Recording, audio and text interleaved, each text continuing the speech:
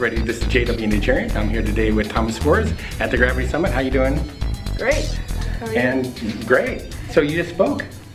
Yeah, it was really fun actually. This is a great conference, and I'm really excited to be here.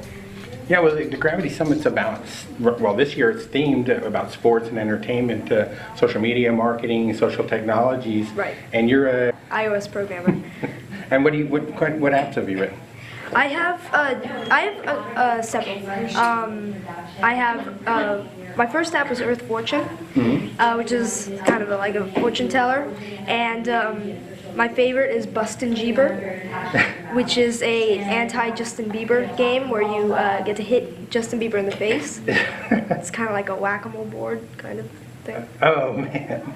So you don't like Justin Bieber that much, or you just thought that some kids would have fun? No, it's kind of fun actually playing the game, but I don't dislike Justin Bieber that much. I don't think his music is that bad. I don't think he's that bad, but it was just fun. It was just fun. Yeah, that's great.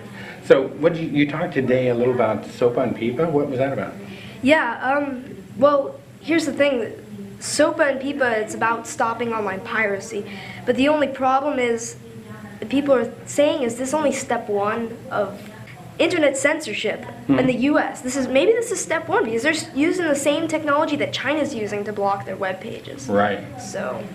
Yeah, and this is really about, we've all known, you've grown up with, and I grew up with, an internet that was free. And we realize that, as you mentioned, that we don't want you don't want your apps being stolen, of course, but there has to be a better way, right? Right. I mean, hopefully if these laws get passed, it won't turn into censorship. Right. When the blackout happened on January 18th, and Wikipedia and Google and a few other sites blacked out their web pages, some of their web pages, Wikipedia blacked out their whole site to show this is what it could be like if they do another step of censorship. So, there's two sides, there's pros and cons for each side, but I think we'll see what happens. We'll see what happens, and hopefully this is not doesn't turn out to be anything bad. That's great. Let's talk about the other exciting thing that happened. You recently spoke at TEDx in Manhattan Beach or something like that, and you got a lot of hits on YouTube. Tell me. Yeah, it's been incredible. I never thought it. I thought it was just, okay, this is a fun event. I'm just gonna go.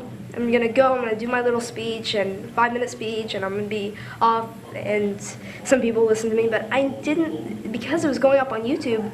I didn't even know then. I thought it was just, okay, share it with your friends and family, or share it with your friends and family, and but I didn't know it was gonna turn out to be this big. Thomas, thank you so much. It was a great talk out there, and everybody should go to the internet and watch you speak at TEDx. That was great. I really appreciate you coming on today and speaking to us. It was a great talk. Right, thank you. All right.